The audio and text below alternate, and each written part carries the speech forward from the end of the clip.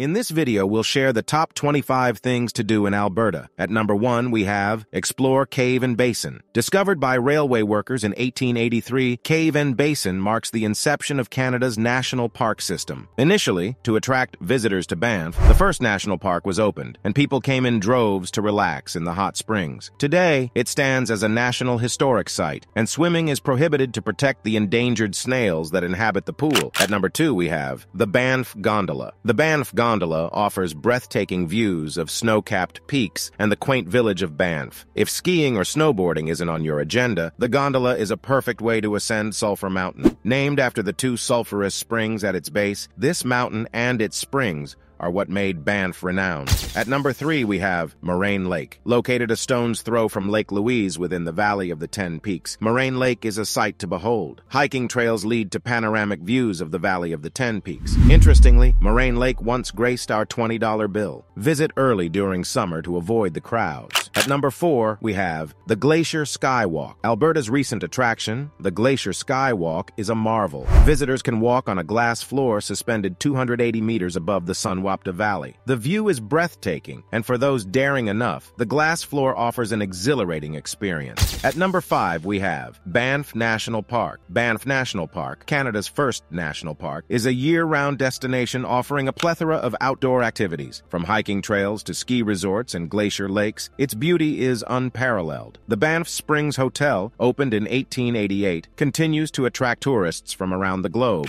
At number 6, we have Canoe Lake Louise. Lake Louise, Alberta's most renowned tourist attraction, offers a mesmerizing view of the Victoria Glacier and surrounding mountains reflected in its turquoise waters. A quintessential Canadian experience here is renting a canoe, especially during the summer, to absorb the scenic beauty. At number 7, we have pond hockey on Lake Louise. Nothing screams Canadian more than playing pond hockey on a frozen lake. As temperatures plummet, Lake Louise transforms into the world's most picturesque skating rink. Situated in front of the Fairmont Chateau Lake Louise, the rink attracts global visitors, skaters or not. At number 8, we have Lake Agnes. The Lake Agnes Tea House, operational since 1905, was initially built by the Canadian Pacific Railway as a resting spot for hikers. Starting on a paved path, the trail soon ventures into the rugged forest. The hike, spanning 4.5 miles, commences from the parking lot of Chateau Lake Louise. At number 9, we have Backcountry Lodges. Alberta boasts several backcountry lodges offering a blend of adventure and luxury. Surrounded by snow-capped peaks, these lodges can be accessed by cross-country skiing or snowshoeing during winter and hiking or horseback during summer. At number 10, we have the Banff Hot Springs. The Banff Upper Hot Springs are globally celebrated for their natural springs and magnificent views.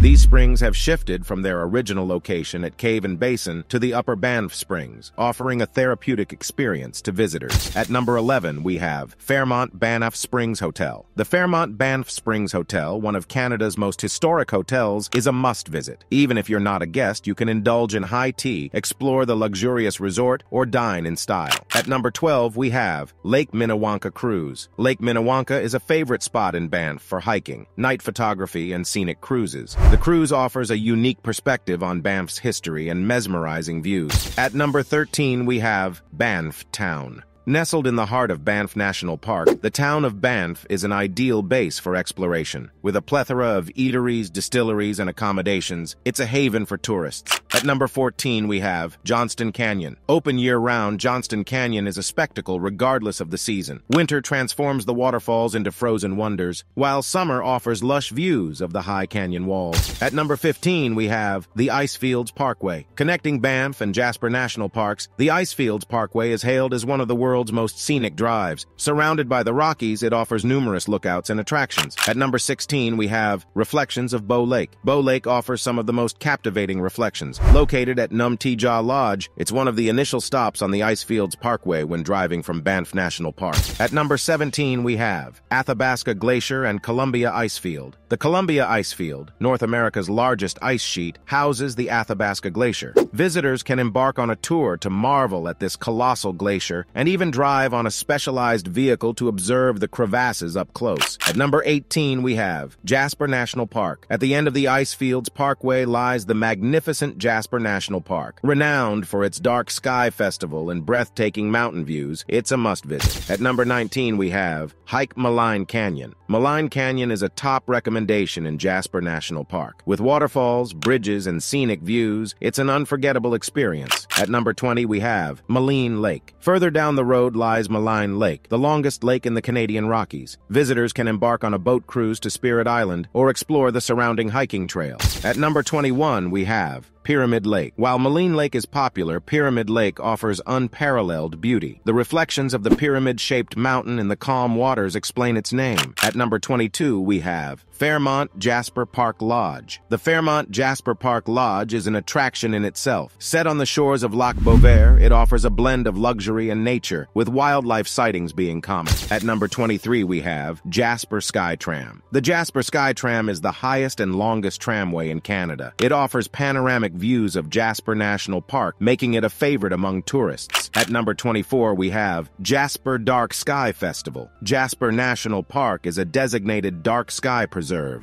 The annual Jasper Dark Sky Festival celebrates this, attracting stargazers and astronomers from around the world. At number 25, we have Jasper Town. Jasper Town, smaller than Banff, offers a more intimate experience. With fewer crowds, it's a perfect base for exploring the surrounding national park. So that sums up my top 25 things to do in Alberta. I hope you enjoyed. If you did, please leave a like on the video, and if you're new to the channel, hit that subscribe button. Until next time, have a great day.